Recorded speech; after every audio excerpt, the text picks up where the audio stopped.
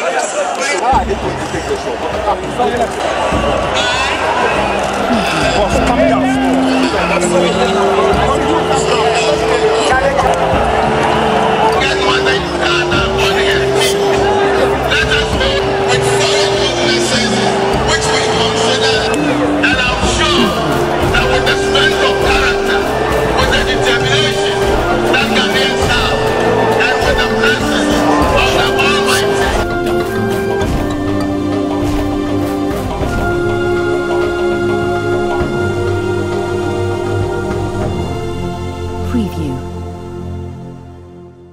Hello, this is Accra, Ghana. My name is Kent Spencer.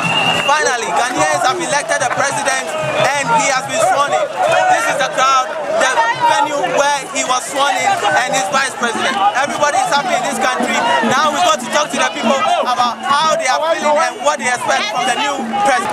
I feel proud and I'm happy for the government.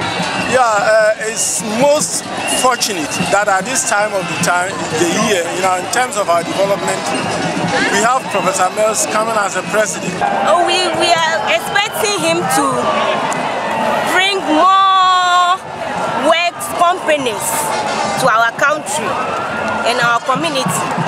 It's an indication that Ghana is on the very good path to reconcile the whole nation. They have got the experience, they have been able to assess, they have the knowledge to propel the country for further development. We should give the youth a job, and many people are complaining about their health. We want them to give us free education. The youths per se, they need change, and then they need someone who can create more jobs. They don't need someone to give us a manifesto and then later on provide a lip service. Actually, I think the first thing, which is the most important thing and the priority for everyone, is job. To create more jobs so that most of the guys who do not have job at least will get something to do, because the unemployment rate is very high.